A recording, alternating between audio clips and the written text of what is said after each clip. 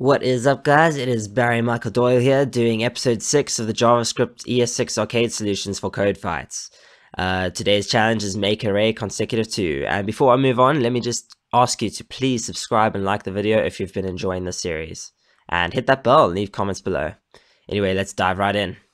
Right, so I'm here at the make array consecutive 2 challenge, which is in the edge of the ocean section of the arcade. Not going to go through that whole process. Again, if you haven't signed up yet, click the link in the description below. That will give you a nice invite and might get you some free coins. I know it gets me free coins, so do me a favor and do that.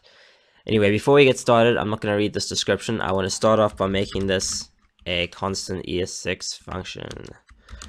Now, I'm quite guilty for not going full on ES6 on you guys, so this video I really will go full on ES6. Let's first look at its description.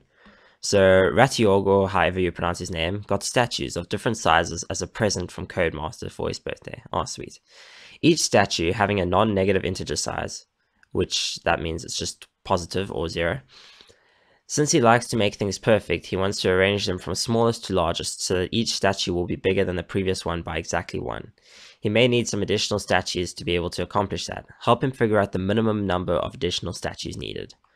For statues 6, 2, 3, and 8, the output should be 3, because if we look at the smallest number 2 and the largest number 8, he needs 2, 3, 4 is missing, 5 is missing, then he needs 6, and then 7 is missing, and 8. So there's 3 missing numbers, so the number here returned should be 3. Some other notes we have to do. This must be done in less than 4 seconds, and our input is an array of integers representing the statues, called statues. These are distinct non-negative integers, meaning there won't be duplicates. Guaranteed constraints. The amount of statues, the statues.length, will not be less than 1 or more than 10. Another constraint is the statue length themselves, the individual integer, will not be smaller than 0 or larger than 20. That's important. Now, the output integer should just be that number over there. Kind of got that point already. So, let's first start off by thinking what we need to do. The first thing you might think you want to do is sort the statues, but if you think about it, we really don't need to do that, because in order to work out what's missing, we just need to know the length of the array, and we need to know, which we can get very easily, it's just statues.length, and we need to know the max value and the min value, so we can find out the difference between them two. So in this case over here with our example, we have 8 minus 2, so it's the maximum value minus 2, that will equal 6. So that means in total there are going to be 6 values of things. Or if you think about it, there's actually 7. So we think 2, 3, 4, sorry, let me split this up a bit. 2, 3, 4, 5, 6, 7, 8. So that's 1, 2, 3, 4, 5, 6, 7. So the amount is actually going to be 6 plus 1. So bear that in mind. So that's actually I'm going to make another note here. It's the max minus the min plus 1 is going to be our original amount, the full amount of statues that are going to be needed in a row. So we don't actually need to sort things, we just need to figure that out. And then we just have to say minus the array dot length, because the length of the array is 4 in this case. So if we said 7 minus 4, we get, well, in this case, this 7 minus 4, we get 3. I hope you kind of get what's going on. We know the amount of statues we already have is 4, and the total amount of statues we're going to need is 7. So the missing number is 3. And that will work for all these different test cases, which I've already tested out. So that being said, I'm going to remove these comments and we know what's going on now, I hope. So I'm going to calculate the length of the array at the end, but the min and max, we can set the initial max value to 0, because we know over here the statue's length won't be less than 0, and we know the min value won't be more than 20, so we set the minimum to 20. Now the next thing we need to do is what you probably think now is we would for loop through, but because I want to do full on ES6, I want to teach you guys something if you haven't been familiar with this yet. We can use an array.map function. So statues.map, this is a really cool ES6 thing, will map through each and every single item in the array, so each statue.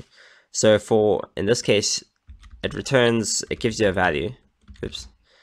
This is going to be very useful for React coding later. And now you can do the function of the value. So technically, it's almost like saying the whole for loop going through each time and setting it to I. Instead, statues at I is going to be statue. Actually, this shouldn't be statues, it should be statue. So for each statue, it's almost like a for each statement. For each statue in statues, do this. So for each statue, I want to check if statue is bigger than max, then we want to set max to statue. Does that make sense? This is just a shorthanded if statement. I mean, you can spread it out into like block codes, but because it's just one statement, we can put it all in one line to make things neater. We want to do the same for if statue is smaller than min. Then, let me fix my spacing. Then we want to set min equal to statue. I hope this makes sense to you guys, because this, if you understand this, it actually makes a lot of sense and makes your code look a lot cleaner. So the final thing we want to do is return that value that we've worked out. So what we worked out was we want to get the max minus the min plus 1.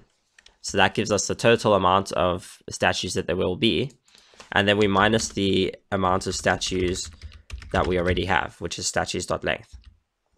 And this should give us our correct answer. Please work. Yes. So here we have 4, 5, 6. Because 4 is the smallest, 6 is the largest. If we work it all out, the output is 0. Now, in the same way, here's test 4, we have 3 and 6. So this is actually be 3, and we're missing 4, we're missing 5, and we have 6. So we're missing 2, and the output and expected output is 2. So this all works out pretty perfectly, and we can submit, and it will work. So guys, anyway, I hope you've learned something new today with this mapping function. If not, I hope you know that it's much nicer to use mapping than for looping through everything. So I highly recommend, if you ever come across these problems where you don't need to do some specific for loop and you just need to map through an array, use the map function, because this is what ES6 is built for, to make things look cleaner and easier and more understandable. So we don't have to worry about, indexing at things or anything like that.